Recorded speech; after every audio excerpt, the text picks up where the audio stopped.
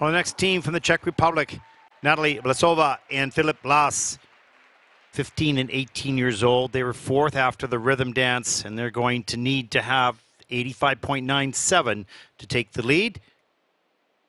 The personal best is 78.18.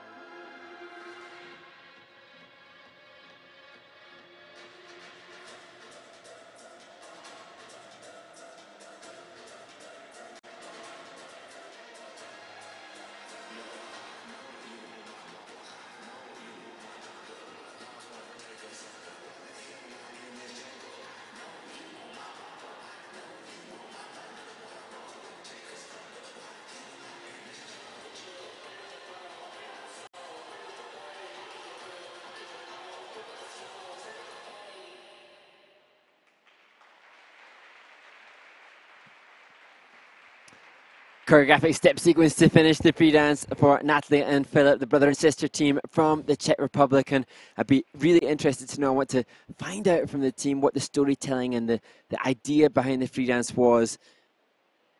No question, it's completely different from the other teams to this point. It's one of the great things about free dances, or about the ice dance, is that, as I mentioned, you get a variety show, and then you have to try to figure it out yourself. And what do you like? And, you know, this was a different approach. It was innovative. It was creative. It was a little abstract. It was a lot of different things. And it's going up against pieces like The Greatest Showman and things like that, which are a little bit more familiar. And how will they perform it? And how will the judges accept it? Same thing with the fans. So there's a look at the Twizzles. The first set, they're in at both level 4 for both Natalie and Filip.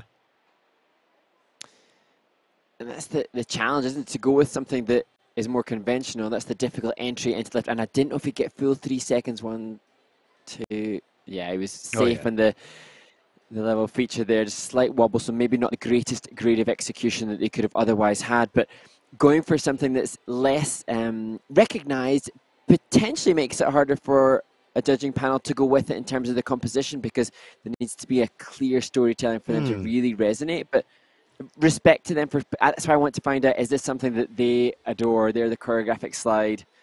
And you know, I admire that effort to break into something new. It's not staying in the middle in the lane. And this is the first competition of the season. This might be significantly different later on, 2 or 3 months down the road at the Nationals, or you know, at the Junior World Championships. We might see a much more mature program. We'll put it that way.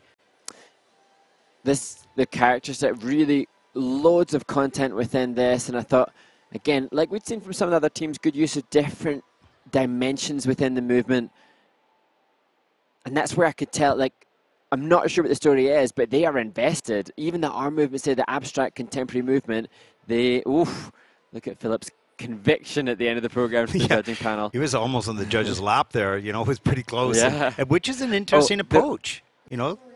There was, I must say, Ted, Natalie told me about the Llamas, the cuddly Llamas. They come to every event with them, and they're named Marie Antoinette and Louis XVI. Well, 78.89, that's a 5th place in the free dance. They'll be disappointed with that, no question. And with a 132.25, and that'll put both Natalie and Filip currently into 4th place.